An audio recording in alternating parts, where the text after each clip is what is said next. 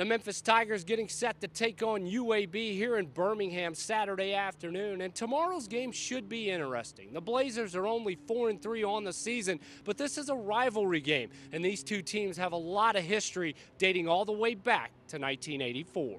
It's the next game, and it's a tough game. Really our first road test, true road test in someone else's arena with their home fans being there. And it is a game where they don't like us and we don't like them. It's just always been that way. It's just been a knockdown, drag-out battle with UAB over the years when I played back in the day with Coach Finch and those guys. And with Coach Bartow attached to both teams, then it has a different meaning. It's going to be our first little test, so we just have to see how it goes because, we're going on somebody else's campus for the first time this year and hopefully go in and don't let the diversity get to us.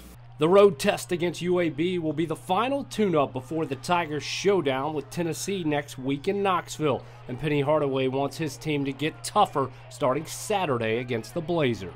It definitely surprised me that we didn't box out because that's all we've been talking about.